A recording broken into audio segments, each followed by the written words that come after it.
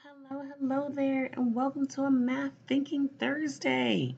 We're going to use a hundreds chart to help us solve 82 minus 19. And then down here at the bottom, we are going to work with Aisha to solve a one-step word problem. So, up here at the top, we have 82 minus 19. Look at the process that we're going to take here. 10 from 82 is going to give me a number. I'm going to put that number here and then subtract 9. So here's, because I know 19 is broken into 10 and 9. That's the process I'm going to use to help me solve. So here, I'm going to grab a highlighter. If I start with 82 right here,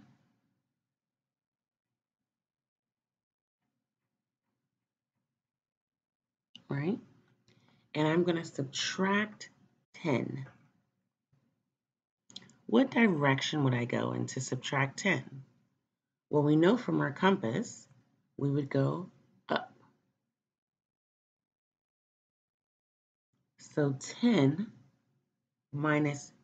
82 minus 10 is 72. Now, I want to do 72 minus 9. See how I'm breaking this into parts? So to subtract, I want to go backwards. Now here I'm going to go across 10 because here, if I go backwards 1, I would be at 71, but then I'm going to have to go up to 70. So I would go 1, 2, 3, 4, 5, 6, 7, 8, 9. And this is where I would stop, right here at 63.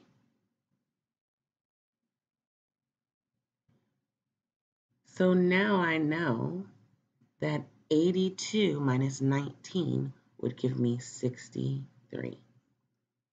Now, for those of us who like the standard algorithm, you can work it out right here on the side, 82 minus 19, right? So if I have 2 cookies, can I eat 9? I cannot. So that means I have to move a 10 here. This would become 12 because I have 10 and 2 ones. And this would become 70. So remember how I had the number 82? I regrouped it so it's 70 plus 12, which still equals 82. 70 plus 12.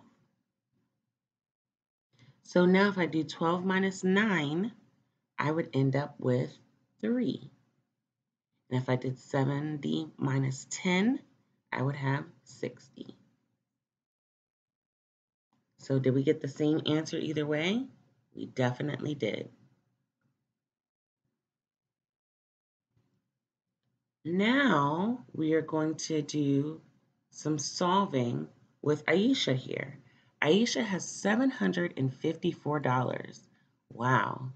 She spent $235 at the mall. How much money does she have left? So this word spent is very important because it's going to tell me what I need to do, what equation I will have. So if I have some money and I spend some of that, am I multiplying the money? Like, am I doubling it or tripling it? Am I dividing the money up into groups if I spent it? Am I subtracting the money from my own wallet if I spent it? Or am I adding money if I spent it? If you said subtract, you are absolutely correct. When you spend money, you are subtracting that money from the money you have. You're giving it to someone else for an item. So, the equation would be 754 minus 235 equals something. That's my equation. So now I'm going to work it out. Now, all week we have seen different ways to work this out. We can use standard algorithm. We can use expanded form. We can use base 10 blocks. There are all sorts of ways I can figure out how to do this. I am going to choose to use expanded form. So I'm going to do 754, and I'm going to subtract 235. Remember, we always start in the ones place. Think about yourself growing up. You didn't start with your 100th birthday. Oh, happy birthday, you're 100. It's your first birthday. No, you started at your first birthday. So start in your ones place. So you ones and then tens. You can make it up to your 10th birthday. And then hundreds. God willing, you make it to your hundreds, your 100th birthday. So we start in our ones here. So 4 minus 5. If I have 4 cookies, can I eat 5 of them? I cannot. So I have to regroup this number. So I moved a 10 here from the tens place, and now I have 40.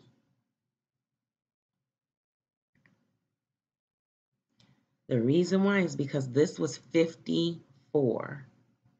So I can regroup it and do 40 plus 14, and that still equals 54. So 14 minus 5, let's see. 5 plus 5 is 10, okay? And then I need 4 more. So altogether, that would be 9. So you should notice 9 plus 5 equals 14. Would you like to do 40 minus 30? Can I do 40 minus 30? If I have 40 pieces of cake and 30 guests, can I give everyone a piece? I can. If I have 40 pieces of cake and 30 guests, everybody can get a piece. But I'll have some pieces left over, and that would be 10.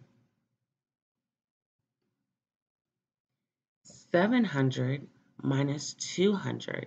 So it's that 7 minus 2, and these are just my zeros, so I could put those in, would be 500. So now I know that my question mark equals 5 hundreds, 110, and 9 ones. 519. So now I'm going to answer the word problem because over here we're talking about cookies, we're talking about cake to just kind of help us remember how to subtract. But now I have to actually answer this problem. How much money does Aisha have left? Aisha has $519 left after she spends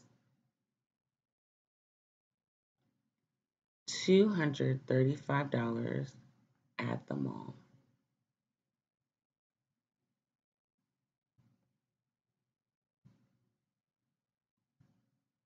Very good work. We thought that through. Notice here how we answered the word problem. Make sure you do that at school. Do that in class. Don't just put that the answer is 519. Don't just put that as your final answer. Make sure you answer the question. It's so important. Well, I can tell we had a Math Thinking Thursday, and I will see you soon. Hi, my budding geniuses. I hope you enjoyed today's lesson. Make sure you have your book so you can follow along. Practice on your own for 15 minutes and then log in to review the lesson. Remember, there's a purpose for your life. If you stay focused, you can say, Oyemi, I understand. See you tomorrow. Bye now.